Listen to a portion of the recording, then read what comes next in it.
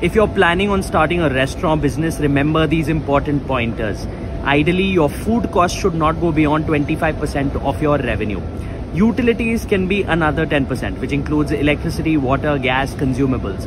Rentals should not go beyond 20%. 15% should be the capping on the salary that you pay to your staff.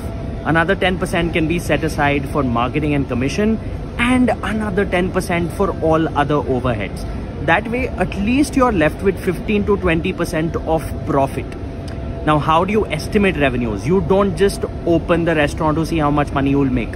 You gauge what is the average revenue that restaurants in that market or mall are making, and try that at least 20% of your revenue comes from deliveries. Share it with someone who may need it.